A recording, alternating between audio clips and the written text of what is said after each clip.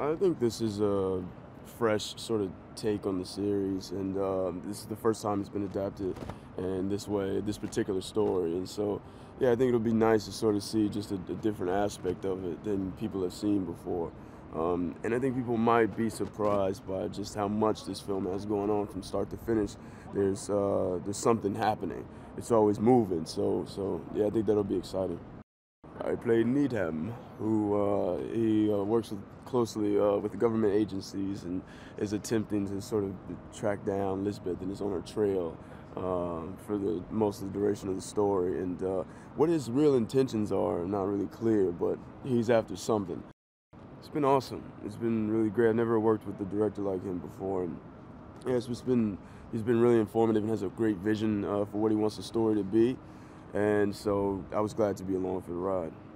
We shot here in beautiful Stockholm.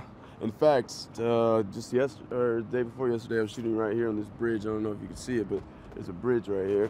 And we also shot some things in Berlin, which is quite nice.